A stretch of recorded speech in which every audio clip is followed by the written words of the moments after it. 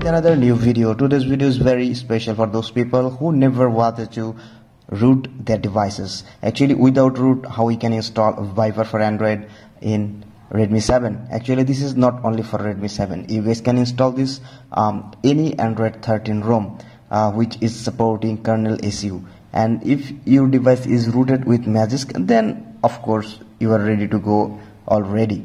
And if your kernel is support KernelSU, then without root you can use that great thing. Okay, first of all, install your kernel which support KernelSU GKI.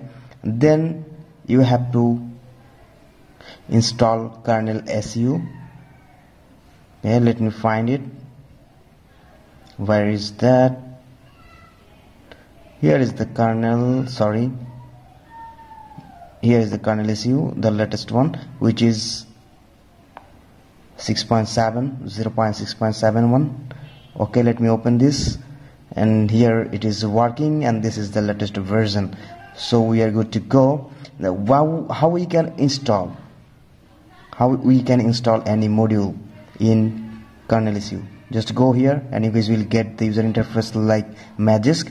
Just click on that plus install button and then select file manager and then navigate to the folder you have stored your files. So VIP4, here is the Viper4Android, here is the file. Okay, select that one and click on OK, and it's flashing. Okay, let it be done. When you are done, just get back. Don't need to reboot right now, you can reboot later. And we have to provide permission manually in KernelSU. Remember that thing, we have to provide permission always manually, and which is Viper. We have to install that first and then we can get back. Okay, KernelSU is here.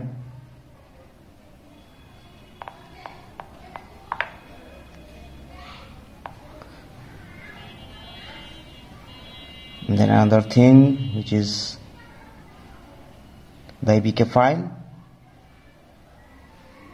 When you are done, then install the APK file. Okay, this is done. Don't open right now. Reboot your device.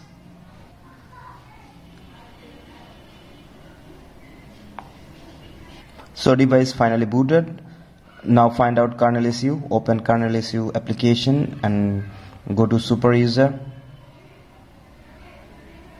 Okay, and now find Viper.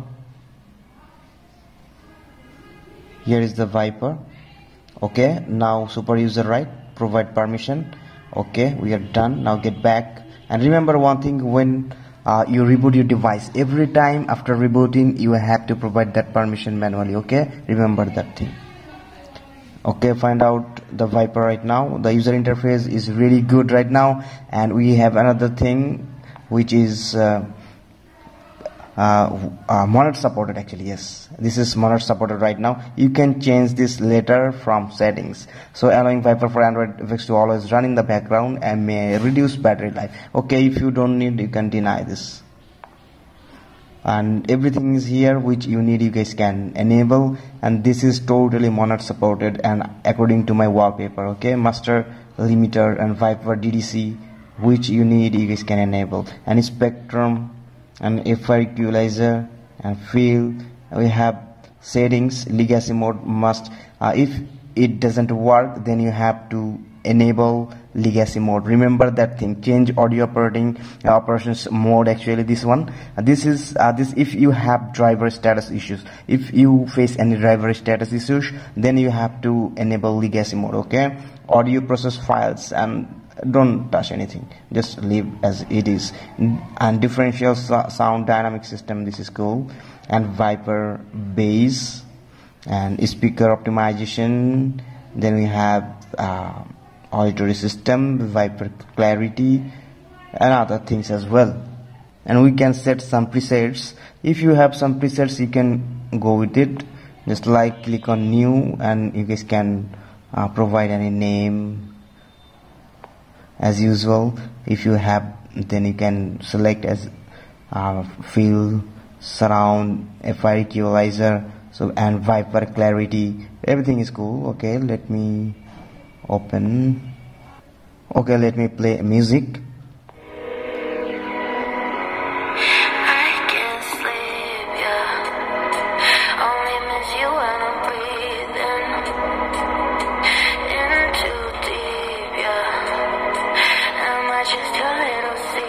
Hope you guys got a proper idea. This is really cool, and when you are using earphones you will get much better sound quality. So this is the video for today guys. Thank you for watching.